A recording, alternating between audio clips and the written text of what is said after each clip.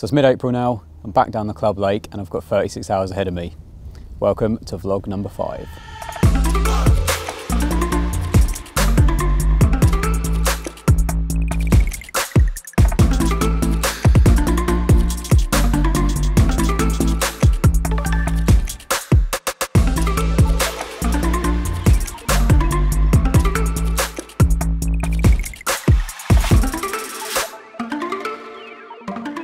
Okay, so welcome to the next vlog. Thank you if you watched the last one. Got some really good feedback from that, and the photography tips seem to be a really good little section to have within the vlog, so I'll be doing that again in this one. A lot of people were asking about self-take photography, so well, self-takes and mobile phones, so that's something I'll be focusing on during this vlog, but I won't be doing that during this session. I'll be going down to a little lake nearby as well later in the vlog after I've done this session. Well, not after, but later in the video, and that way hopefully I'll have a few bites so I can show you little bits and pieces throughout the day. So like I say, we'll show you how to get kind of the best images from using your phone. I've got a little phone tripod and everything. To be honest, it's not something that I've really done, so obviously I've got camera kit, so I don't really use my phone that much, but I know it's quite important to a lot of you, so hopefully with the kit that I've got, I'll be able to show you how to get the best images from your phone, but I'll be doing some self-takes on cameras as well, so I'll be running through, again, equipment. The editing process is very similar to how I showed in the last video about the landscape photography. Most editing is very similar, so once you've got that nailed, then that carries through different aspects of photography as well. So we'll see how it goes. I might show a little bit of the editing process of cat shots as well, but like I say, it will be very similar. So let's see how it goes and go from there. But I've just got down to the club lake again. I got down here about 10:30 this morning, so probably the worst time really to try and see fish. But I've located myself in this swim here, and this is down the far end of the lake towards the deeper water. It looks really inviting actually. There's wind pushing in, which is actually a fresh wind. I was down here yesterday doing a product review and the wind was piling down the other end, so I'm thinking a change in wind, a fresh wind, the fish might get on it, and sun's beaming down here as well, and these margins just look really inviting. So I'm going to get the middle rod out first, which I'm going to be using the Bushwhacker. I'm going, basically it drops off quite gradually and then it drops to a point of about 12 foot. So I'm going to be hitting that with the middle rod with the Bushwhacker, and then either side of the swim, the margins are really, they look like they could actually be quite productive. So I'm going to try and actually weigh the bait out, place it in on both sides. So let's see how it goes. Let's get the first rod out. So bait wise, I'm using a combination of the 𝘃𝗶𝗀𝗲 original, which I've kind of ground up. So there's some whole 10mm boilies, there's little chops, there's some almost like, oh, it's pretty much like dust just for attraction. So I'm hoping that's just going to spread amongst the area and keep fish grabbing for a while. So I'm using a combination of that, and then I've got a hemp and tiger mix as well. So I'm not going to be putting a lot in, but I am going to be putting hopefully just enough for a bite. Now, recently I was out with Ollie Davies and we'd done a piece down at Horton, and he showed just how effective these bushwhackers can be. So if you haven't seen that video, make sure you check it out. There should be a link coming up somewhere around the top to link you to that video. But when I was out with him, I did pick up a few tips on the Bushwhacker as well, so I'll talk you through those as well in case you haven't seen the video. But one of the first things worth mentioning is to actually get a few sections set up before actually shipping it out. So I've set this up in sets of 3 sections. That way you haven't got to be fiddling about every single section when you're actually trying to get a rig out there. So it makes it a lot quicker, a lot easier, and a lot more discreet as well. So that's the first point worth mentioning. Second point is putting the bait in first. So like I said, I'm not going to be using that much bait, kind of a handful and a half of the crumb and the whole boilies, and then just 1 handful of the hemp and tigers as well. Now by putting it in first and putting your hook bait in second, that way when you drop it, the hook bait is the first to drop down, and that kind of minimises the chances of hooking into any little bits of bait and masking the hook point. So again, it's just thinking about it, and just it's common sense really, but sometimes unless it's actually pointed out, you might not think about it. The other thing is I've got a storm pole here with a little rod rest on top. Now it makes it so much easier actually getting the bait out that way, because you can set your rod on the rest like so, open up the bail arm, and then that way you've got no line kind of, if you're doing it say from your bank sticks for example, you've got your other rods either side and there's a chance of things getting caught. But by doing it this way, it keeps the line out of the water until obviously it's past the rod tips. So like I say, bait in last, or hook bait in last, and then just drop that in. And then if you have the leader coming out towards the side you're going to drop it, again there's less chance of tangles as well. So that is a few little tips that I've picked up since fishing with Ollie the other day. And then like I say, doing it in the 3 sections makes it so much easier, because otherwise I would have had to have clipped in the other 2 sections already. Whereas this way it is just every 3 that you can ship out. So let's get this out onto that ledge, and then we'll play about in the margins and try and find a couple of nice areas. And just move around this side.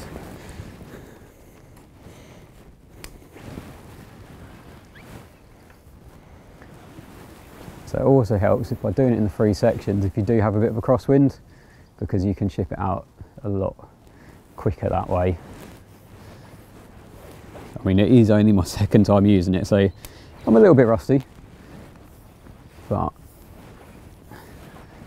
even using it a couple of times, you do pick up on things. And like I say, being out the other day with Ollie and seeing him use it to really good effect, it definitely helps.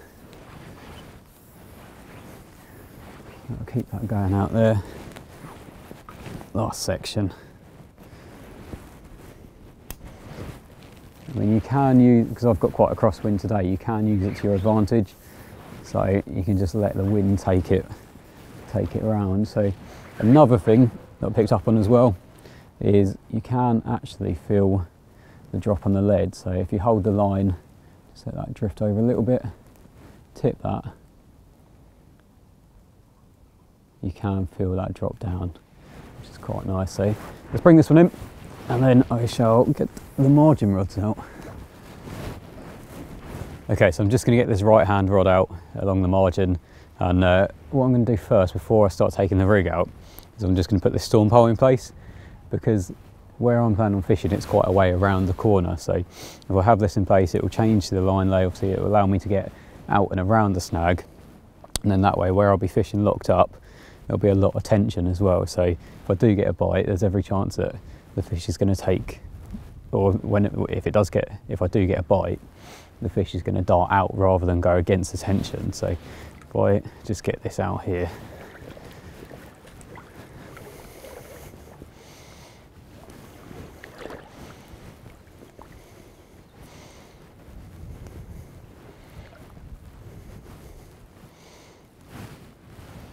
if I get it about here, that should then make a much better angle.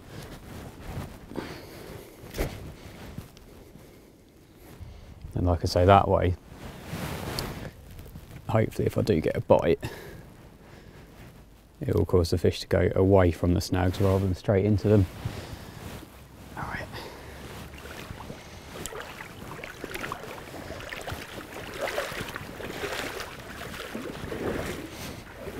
I'll just grab the bait and the rig. So I'm just going to take this right rod out. I was going to go a little bit further than where I'm actually going to go, but I've just waded along and very, very silty, loads of tree roots, whereas a little bit closer there was a slightly harder patch. So I'm just going to go along this margin here.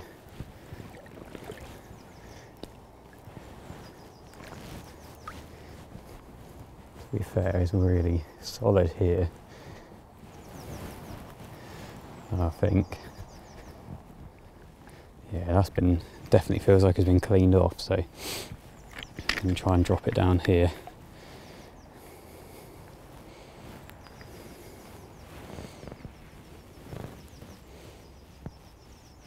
About 3 foot. That's it, that's nice and solid there. Just bring it back up, make sure there's nothing on it. Yeah, nice and clean. That's perfect.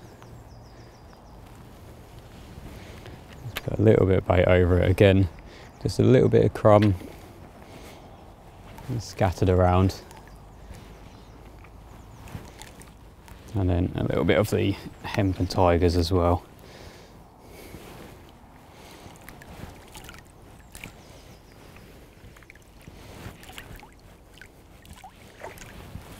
That's ideal. Also being careful not to go back over the line. That's it. Just set the bobbin on this one, and then we get the left-hand rod out as well. Okay, so what I'm going to do with this rod, I've tried just wading out around the front of that snag. It comes out about 20 foot into the water, and it's far too deep to get around the front of. So I've put a storm pole in the water, and I'm going to wade out, go just around it and take the pole with me so I can ship it just along the front of it. And then that way, by having the storm pole, I'm going to obviously fish locked up and tight lines against the pole, and then hopefully with that bit of tension, instead of the fish darting back against the tension, if I do get a bite, they go straight out. So again, I'm going to be using a little bit of the 𝘃𝗶𝗱𝗲, just a little bit there, just coat the bottom with a spoon, a few of the hemp and tigers, another handful, and then just using a little cut down 𝘃𝗶𝗱𝗲 pop-up, which I'm just going to place in there. That's it, and then start taking this out. Just take the bail arm off.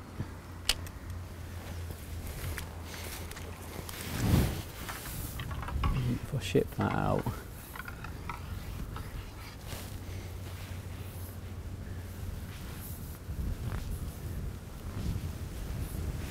so you just go around the pole and then take a couple of extra limps with me. You see that wind's really starting to pick up.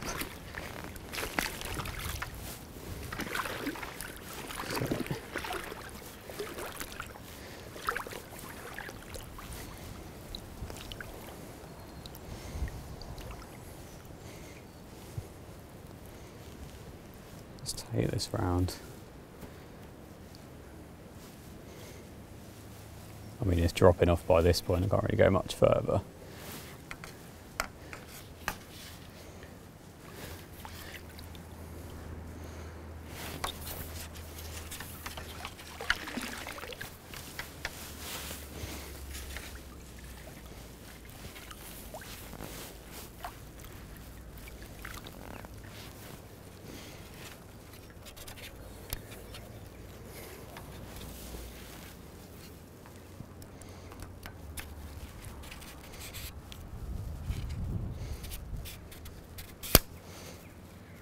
Bring that out, ship that along.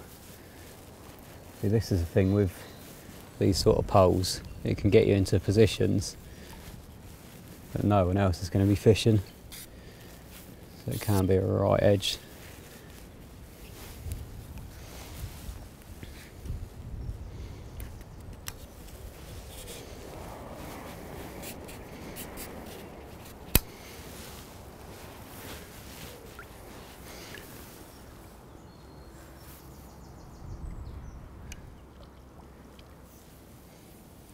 So just drop that down there.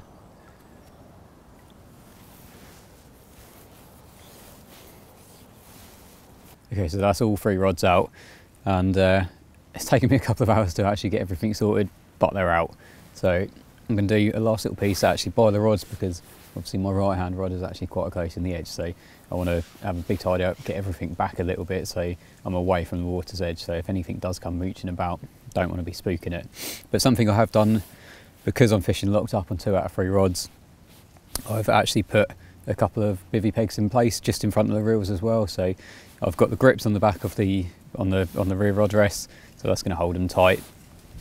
The alarms have actually got little rubber inserts as well, so again it's going to hold the rods tight, but just for another bit of protection, another bit of safety really. I've put little tent pegs just in front, so if it does pull the rod a little bit, then the reel's going to be hitting against the tent peg, and they're nice and solid in there. So no chance of any rods going, which obviously you don't want, and it just makes everything safer as well. For if I do get a bite, makes it safer for the fish. There's more chance of actually being able to get the fish out and land it, because at the end of the day, fish safety is everything. So yeah, let's see what happens. I'm going to get myself set up and check in a little bit later.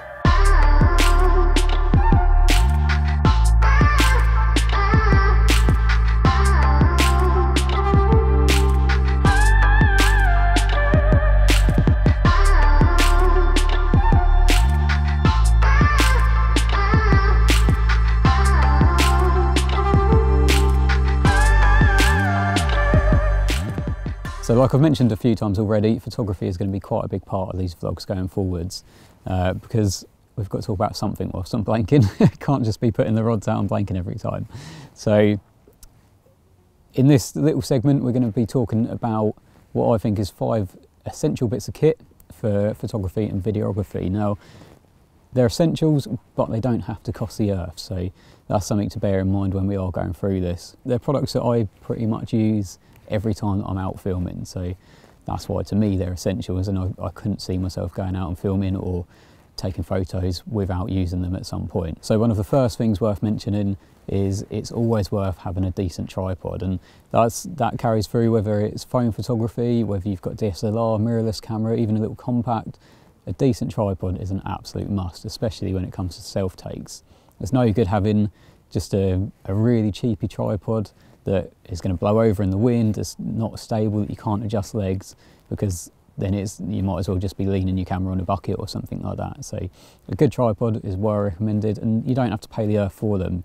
You can, for a DSLR or mirrorless camera, you can probably pick one up for about 50 quid, and that would be a really good sturdy tripod. It doesn't have to be hundreds or like pushing close to £1,000 when you're looking at carbon tripods. So something about 50 quid is going to make the world a difference, and not only with self takes, but if you're doing landscapes or if you're doing long exposure photography, if you get any sort of wobble on the camera where it's a bit windy, then the image is just going to come out blurred, so it's no good. The second little product worth mentioning is one of these. Now, probably looks a bit dodgy, but it's called a rocket blower. Now, these are really handy for when it comes to cleaning lenses or your sensor.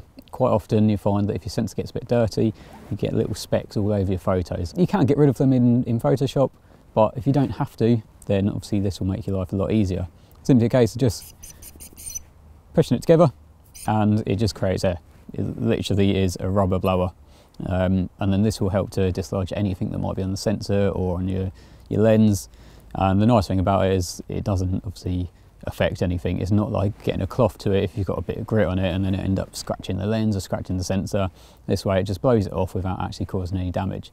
You can pick these up for about £5 as well, so something that's always worth having in your bag. The next thing to mention is some form of lighting. So where I do a lot of video and photography, I use a video light. The benefit of this is you can get them super cheap, so it's not like paying hundreds for a flash. I think this one cost about 20 quid and came with a couple of spare batteries, and it is super bright as well. On the back of it, you can actually change the brightness too, so you can dim it right down if you need to, and it also comes with a couple of little filters that go over it just to help diffuse the light so it's not too overpowering or too white. So really handy. Like I say, it costs about 20 quid or something. And most of these will come with a little hot shoe attachment, so if you are using a proper camera, then it will just attach to the top of the camera, and then you can angle it as well. You've got a little adjustment here. Now, the benefit of using a video light over a flash is it makes it nice and easy to expose. So I use this in my self-take photography. By having a constant light rather than a flash, you don't have to keep flashing away trying to get the right exposure. You can literally set this up and then you can expose accordingly.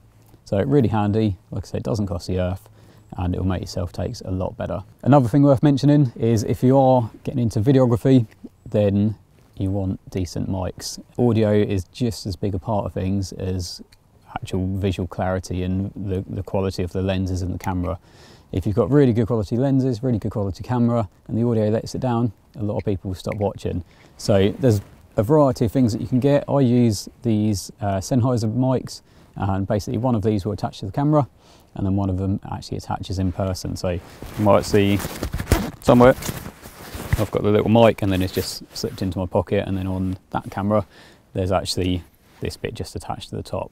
So this is what both me and Curly use for our audio, and it helps to produce really crystal clear audio. Again, you don't have to be paying big money for these. You can get cheaper brands than Sennheiser, but obviously where we're doing it on a professional level, it's got to be decent quality. Not to say that the cheaper versions won't be good, they'll be so much better than if you're just using the internal mic in the camera. Again, you don't have to use wireless mics like that. You can get a shotgun mic that will just sit on the top of the camera, and again, that's still going to be so much better quality audio than just the internal mic in the camera. So well worth bearing that in mind, and I'm sure there's probably phone alternatives as well where you can just plug it into the phone and again just give you much better audio. And then the final thing worth mentioning is storage. So a lot of modern cameras these days have got 25 megapixel sensors upwards, and if you're shooting raw photos, that takes up a lot of memory. So you want storage in the camera, so you want decent sized memory cards, and you want storage at home as well. So when it comes to editing, it's well worth having that extra storage, because you don't want to be on the bank, see an awesome shot that you want to take and realise that you run out of storage. I mean, my cameras that I'm using, they're the Sony a7 III. I think that's a 24 megapixel sensor, and the raw images from that is 50 megabyte per image. So if you're using a burst mode and you take 10 images, that's 500 megabytes straight away. So you want a lot of storage. Curly uses the A7R III, which is a higher resolution camera. So I think they're 46 megapixels, and his raw images are about 100 meg per image. So when you actually think of it that way, the bigger the storage, obviously the more images you can store. You don't want to be left without or having to go through and delete certain images because you're trying to make room for a fish that you've caught right at the end of the session when you filled your camera.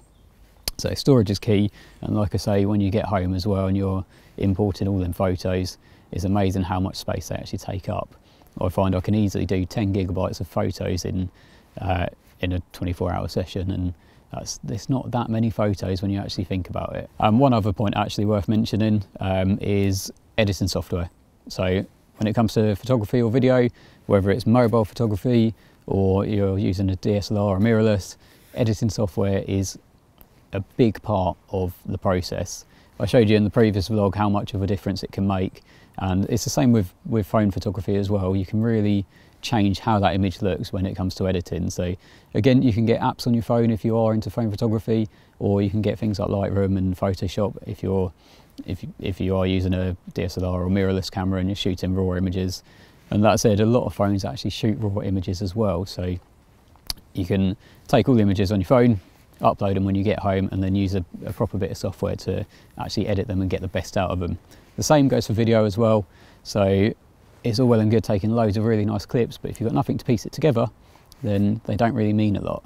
So I use Premiere Pro, but again, you can probably get cheaper apps, you can get phone apps, so you can create little edits on your phone. So well worth looking into it and actually completing a piece rather than just doing half of it. So that is, I don't know how many we're up to now, 5 or 6 photography tips or essentials. Hopefully it's beneficial to you guys, and there'll be more tips and tricks in future videos.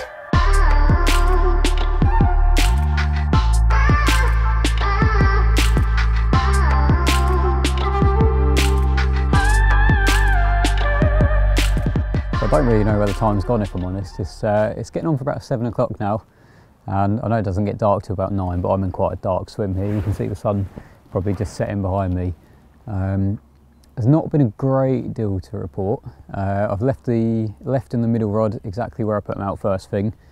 The right rod I have moved, I've taken it a little bit further, and similar to how I put the left rod out, I did wade out a little bit with the Bushwhacker, and then it's just on the tip of quite a big overhanging snag, big dead tree out in the water. The tree that I was trying to get to the tip of, which I couldn't because it ended up dropping too deep, I've actually decided to ship one out to the edge of that. I just think with the deeper water, with the fact that there's still loads of cover for them, it looks a much better area than where I placed it just in the edge. So that's the only change that I've made so far. I've had a few liners throughout the day. I had quite a good liner on the left rod about half an hour ago. Bobbin kind of went about halfway and slowly dipped back down, so something must have caused that. There's something in the area, probably bream, but I'm feeling pretty confident for tonight. I've also heard that a few fish have been out since I was last up here. I think there's a 29 common and a 23 mirror as well, so it's doing fish, and they do seem to be coming out from down this end as well. So yeah, with the liners, with where I've got the rods, I'm feeling really confident for tonight. So fingers crossed, this could be the night that it happens. But I'm going to put the cameras away for now. Obviously, if something happens overnight, then I will film it, and if not, we'll have a catch up in the morning, and I'll tell you about all the bream that I've probably had. But yeah, fingers crossed for tonight. Let's do it.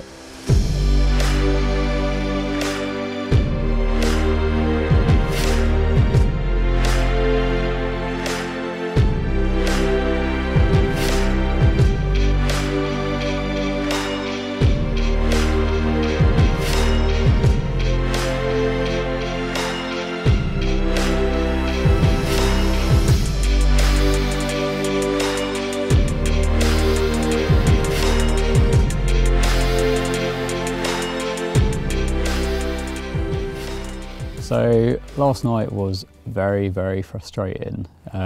Loads of activity, but once again from completely the wrong species.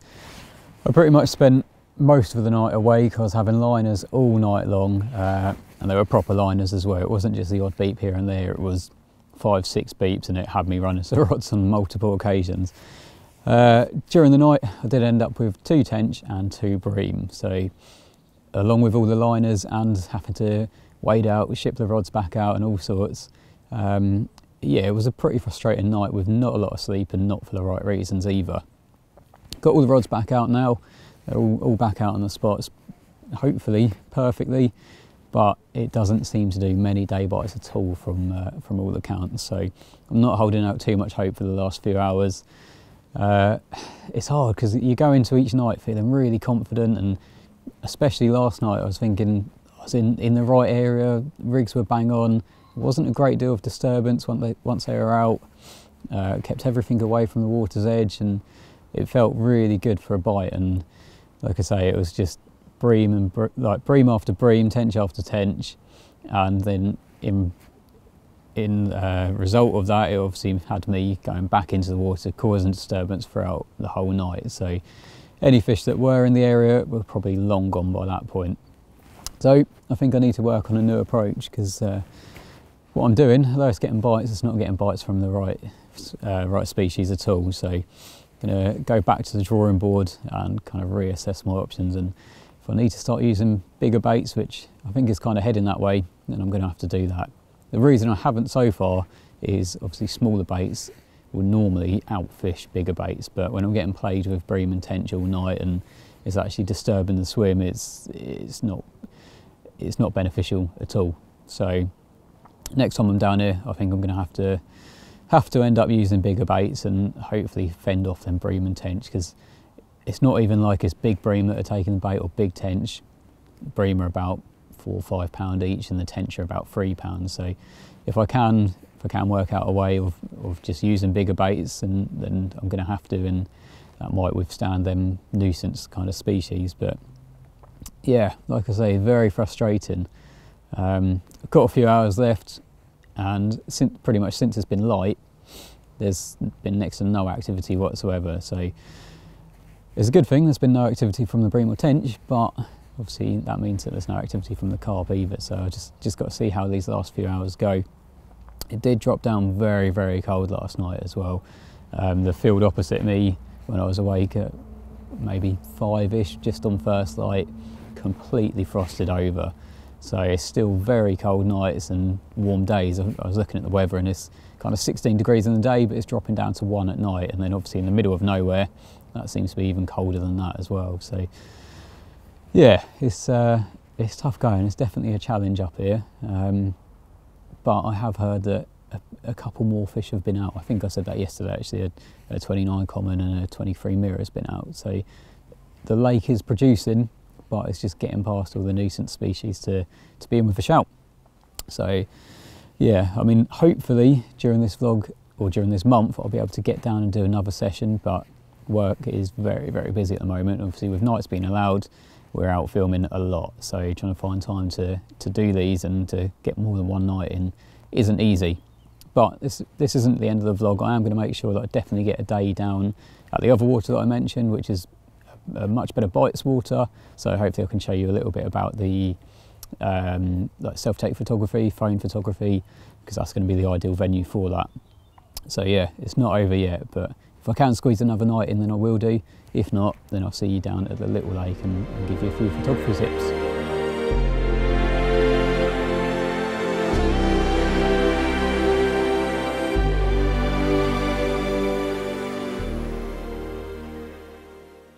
Okay, so self-takes is what we're going to be looking at in this month's vlog in terms of photography tips, and in the previous vlog in the comments we had a lot of comments asking for help with self-takes, so hopefully I'm going to give you a few little pointers that's going to make self-takes a lot easier for you.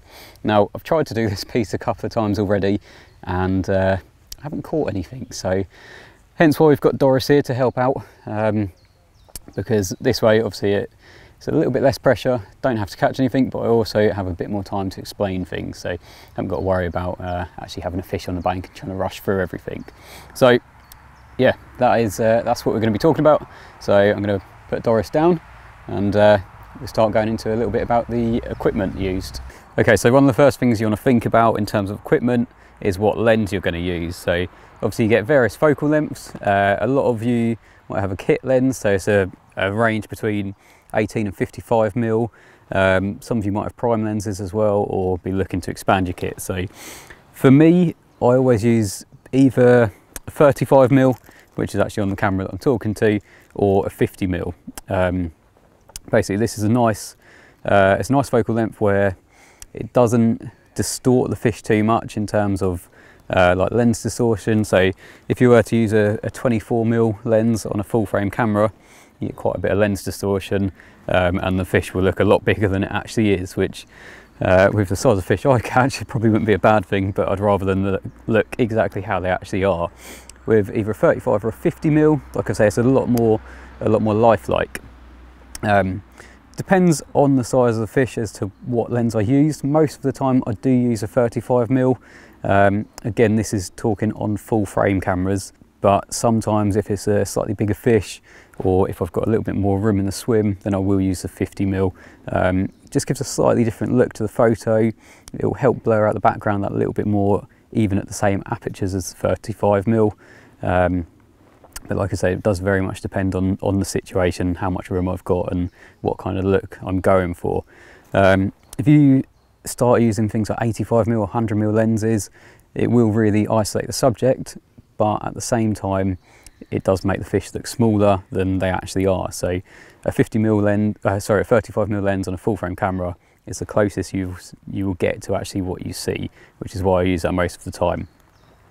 If we're talking about crop sensors, obviously you have got that crop to think about. So a 24mm lens will be a lot closer to what 35mm is on full frame cameras.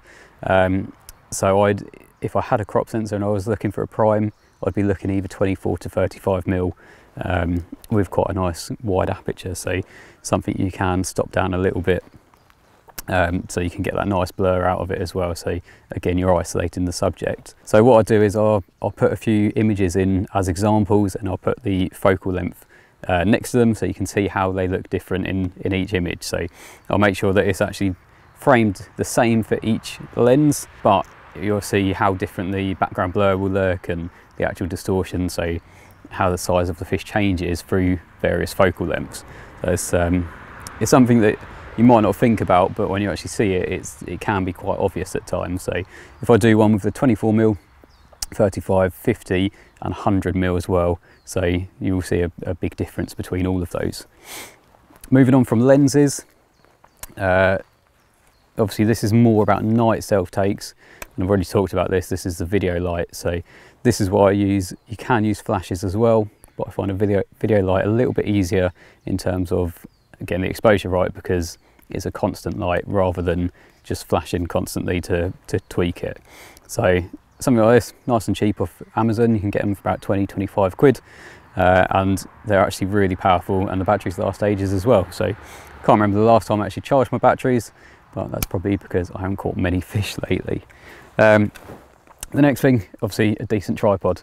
Now this is a little bit overkill for a lot of cameras. It's quite hefty, but a decent tripod and a decent head on the tripod is really beneficial as well, because the nice thing with a head like this, obviously you've got a lot of movement and you can go side to side, but if you wanted to take some portrait photos as well as landscape, it does allow you to do that nice and easily instead of having to try and rig the camera up somehow.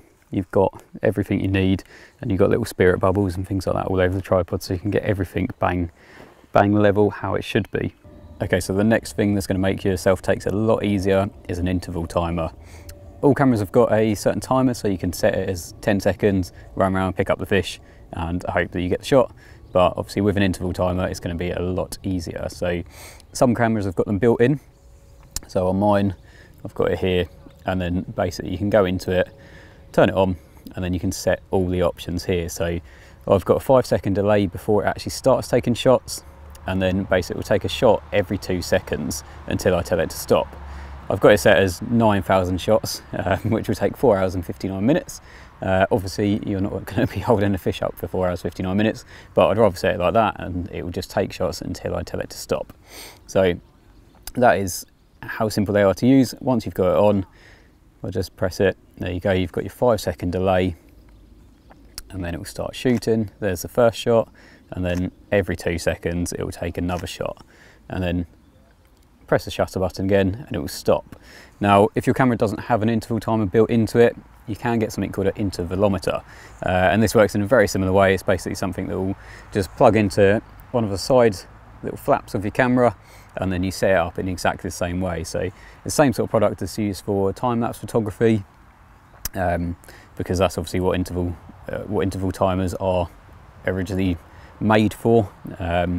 So you can set it to take a photo every however many seconds, and then put it all together, and then you've got obviously a moving time lapse. But for self-take photography, they're also very, very useful. Okay, so the next thing to think about is framing. Now the easiest way I think to do this is to have the mat obviously central to the camera and allow a bit of space around the side. So if you've got maybe 10-15 centimeters within the frame of the mat either side, then you know that that fish is going to be within the shot. You're not going to get a tail cut off or anything like that. Now once you've done that, and you can see through your viewfinder or through the screen that everything is in shot, then I normally tilt the camera back up. So then the mat is away from the shot, or out of the shot should I say, out of the frame, but you know that way everything's going to be centered.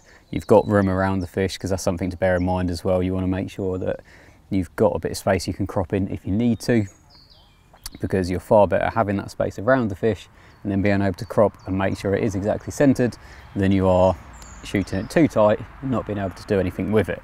So once you've done that, once you've got it all centered and you've got room around it, obviously it should fill the frame nicely, but like I say, you should still have enough room around the fish, top and bottom, to crop in if needed. Now something else when it comes to actually framing the shot is you want to pick a nice background. So something like I've got behind me, it's not too different in terms of light levels. It's pretty uniformed all the way across the back. I know we've got the odd flower coming up, but it's quite nice to expose against. If you're exposing somewhere where you've got sunlight coming through trees and it's all dappled light, it just doesn't look right. So you want to pick somewhere that's quite flat, quite neutral, and you've got similar light amongst the whole scene. Obviously, the other thing to bear in mind is you don't want to be doing self-take when you've got a big bright sky behind you, because you're going to be very dark and the sky's going to be very bright. So exposing that is going to be pretty challenging really, and you're not going to get the best possible shot that you want. Basically you want the light on you, so everything is nice and flat, and you've got a background which is almost going to stay pretty neutral, like I've said. So that's the basics when it comes to framing. Okay, so the next thing to talk about is going to be the settings. It's hard to say exactly what settings to use, because obviously every situation is going to be different in terms of light levels, backgrounds and all sorts really. But something I do pretty much do every time I'm doing self-takes is I have the aperture around 3.2. That way it gives a nice amount of background blur, but again it still allows a good portion of the shot to be in focus.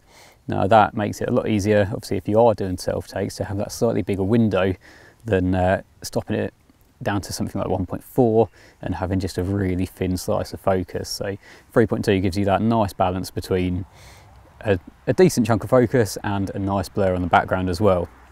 Now sometimes what I do is, you'll see around the top here it is quite overexposed, so even though it's showing 0 on the light meter, by having it a bit overexposed it's going to be hard to bring that detail back. So you're better off just kind of upping the shutter speed a little bit, so it's a little bit darker on the actual frame, but it does bring a bit of detail back here, because it's far easier to raise the shadows up than it is to drop highlights when it comes to editing. Now the other thing I do try and do is I do try and have my shutter speed at about 1/200th. That way it eliminates any slight movement, so if you're shooting at a slower shutter speed, if you get a little bit of movement from the fish or you kind of wobble a little bit yourself, then it can create a little bit of movement in the photo, so it's not going to be as sharp as what it can be.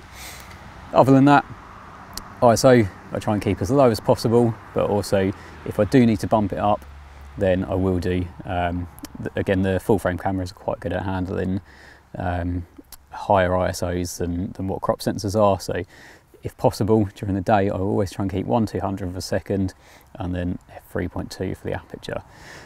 Other than that, it's pretty much good to go. Like I said earlier, I've got the interval shooting on. It says autofocus there, but I am actually using manual focus as a switch on the lens which overrides the camera's autofocus or the camera's ability to autofocus.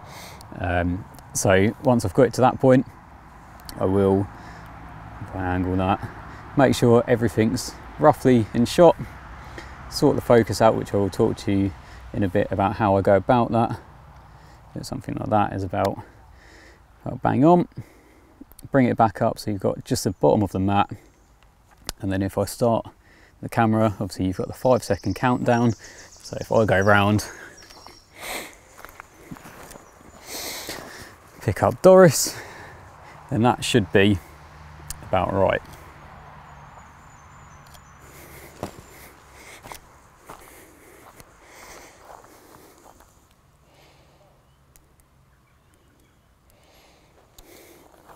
Now, if you look at that image, obviously it looks a bit dark, but like I said, you're better off having it that way, having it a little bit dark in the actual main image, but with a bit of detail in the highlights, because that can easily be brought back and the shadows can be raised up.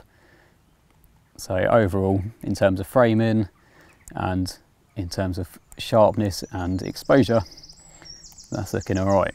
Obviously it'd look much better if it's a real fish, but I will show you I will put some of the finished edits in afterwards so you can see the example, and this is actually shot on the 35mm lens, so like I say, that's the most lifelike when it comes to full frame sensors. Okay, so the next part to talk about is focusing, and this is probably the bit that can be the trickiest depending what camera setup you've got. Some cameras allow you with an interval timer to autofocus between every single shot. Now if your camera allows you to do that, I think Canons do mostly, then it makes life a lot easier. That way you can just choose a central autofocus point or a central cluster, and then that way when you hold the fish up, obviously it's going to be centre of the frame and it will focus on the fish rather than on something in the background, so then everything in the foreground is out of focus. Something to bear in mind though is if you are using autofocus, turn off the eye autofocus, because that seems to catch quite a few people out, where even though you're using the central focusing cluster or the cluster of points in the centre, by having the eye autofocus on, that will take priority over where your focus points are. So even though it's central, it's going to be picking up your eye and focusing on that, which is then going to mean that the fish is blurred and out of focus. So always worth bearing in mind that if you are doing autofocus. If you've got a Sony, then they don't seem to allow you to focus between shots using the interval timer, unless someone can prove prove me otherwise, which I hope you can, because it would make life a lot easier. So the thing to do with Sony's is to use manual focus, and that's what I've been doing since I've changed to Sony. And it's easier on Sony's to manual focus than it is Canon's, or certainly older Canons, because Sony's have got something called focus peaking. So basically it shows up everything in focus, or everything that is in focus, as either red, yellow or green, I think is the other colour. So that way it makes it nice and easy to manual focus, and then it's just a case of actually focusing on the right thing, because you're not round the other side of the camera for it to focus on you. So there's a couple of ways to do this. What I generally do is I found by angling the camera down, zooming into the actual frame itself, you can then focus nice and accurately. And I basically use a sling before I've got the fish out of the water or anything like that.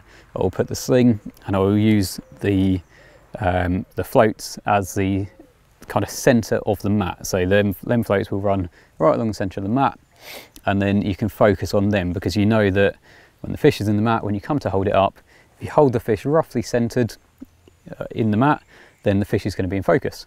So that seems to work pretty well for self takes on the whole. The other thing you can do as well, once you have focused it to that point, is when it comes to actually taking the shots of the fish, is you can take a few shots where you think is centered, move forward, take a few shots, move backwards, take a few shots, and then at some point out of them shots, a few of them will be in focus depending where your focus plane is. So that's one way of doing it. Like I say, zooming in and then angling it back up once you have focused, once everything is shown as, or once the center is shown as red. The other way of doing it is to take the camera off the rest, or off the tripod, come round with the camera, and then you can zoom in this way instead, focus on the head of the tripod, holding the camera where you'd be holding the fish. So then that way the distance between the camera and the tripod is the same both ways. Not sure how to explain that easiest, but basically once this is focused on the tripod head, when you move it back round, it's going to be focused where you're going to be holding the fish. I think that makes sense. So a couple of different options there, and then once you've done it, once you've got everything set up and ready, then you can go and get the fish out, and everything should be ready to go. Okay, so then the final thing to talk about is self takes for a phone. Now there's various ways of doing this again. I've picked up a cheap phone tripod off Amazon. I think it was about £6, and it's basically like a fake version of a GorillaPod, so it will grab onto anything. I've obviously got it here on my chair, and to be honest, it's maybe slightly too high. You might be better off with a couple of buckets and then just using it as a normal tripod, or yeah, it's just a case of playing around a little bit and seeing what seems best. But yeah, self takes on phones are pretty straightforward. A couple of different ways of doing it. On Samsungs, like I've got, you can actually set voice commands, so you can say something like capture or shoot, and that will actually take a photo for you. If you don't have a Samsung, I'm not sure about iPhones or other phones whether they have voice commands like that, but there is an app called Whistle, and basically you can whistle and then it will take a photo after that. So I'll show you on my one just using the Samsung camera. So that's all set up, ready to go. So there's, obviously with phones, pretty much everything's in focus as well, so they're all autofocus, so you don't need to worry about tweaking any settings too much. So if I say capture, then that should take a photo. So now coming back, there you go, it's got a photo there. Again, you can crop into it if needed.